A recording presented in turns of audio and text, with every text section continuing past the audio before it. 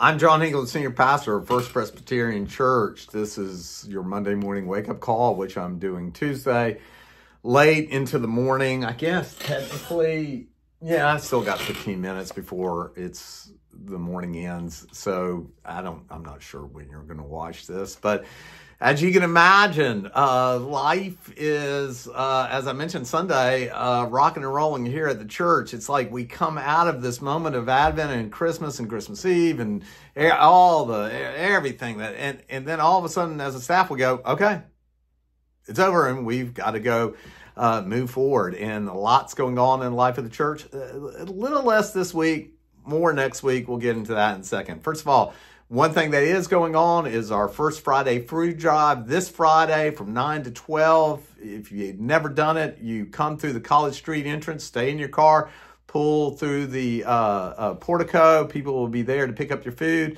You do such an amazing job. I cannot tell you. We hear from our local food banks, Nourish and Greenhouse. They know, like clockwork, First Friday, there's food coming in from First Presbyterian Church.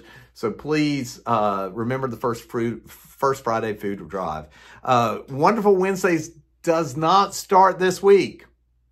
If you come this Wednesday, no one's going to be here. It is next week on November 10th, and we need your RSVPs as we get ready to come back to another season of Wonderful Wednesday. So we need to hear from you as soon as possible.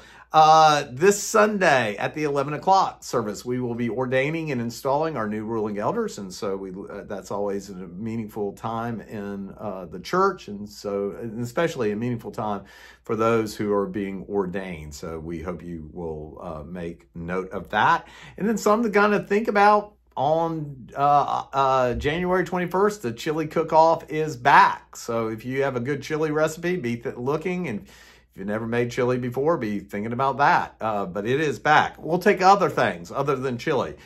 Some people just like making soups. So please be thinking about that. And we need as many participants as possible. So that's really it for your wake-up call. And we'll be around. Just trying to figure out what I have to do next. So y'all take care.